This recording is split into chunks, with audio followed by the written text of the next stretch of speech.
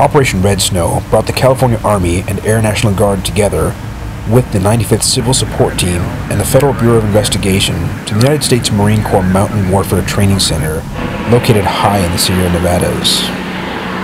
The rugged terrain and high elevation tested the ability of the California National Guardsmen and the 95th Civil Support Team and proved their skills in a variety of scenarios. We have a simulated terrorist group that is the Op 4 that's located right here in the mountains, and we have an assaulting element ran by the FBI and the 160 recon platoon conducting this assault on the objective, to include also the recon surveillance of the terrorist camp. Okay, during the assault, put up a good fight, but eventually we were overrun by Army, Infantry, and I think there was a few Rangers involved as well. But like I said, eventually we were overtaken, and they did take POWs. Questioned us. We obviously didn't cooperate very well. We weren't English speaking, so they did their best. You don't learn from easy, so the harder we press them, the more they're going to learn, and the more advantageous it's going to be to them and their training.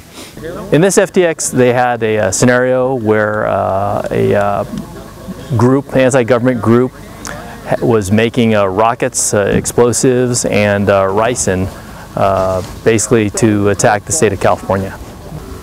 The CST team was here at request of the FBI to provide support so they could sample and test ricin, because it's a WMD. It falls under a federal statute, so we basically activate them through the governor's office, the CalEMA, and they come out and help us out. They're using area arrays, they're using 5 gas meters, and what they're checking for, I'm sure they've got rad detectors also, so looking for radiation if there's radiation.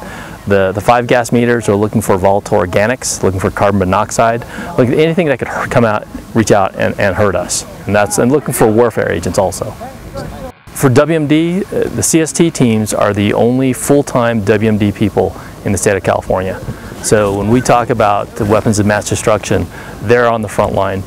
They provide a very good asset because they're proactive. And I've been working with CST now for almost 10 years. We know things are going to happen when they happen if CST is around. For the California National Guard Public Affairs, this is Master Sergeant David Loeffler.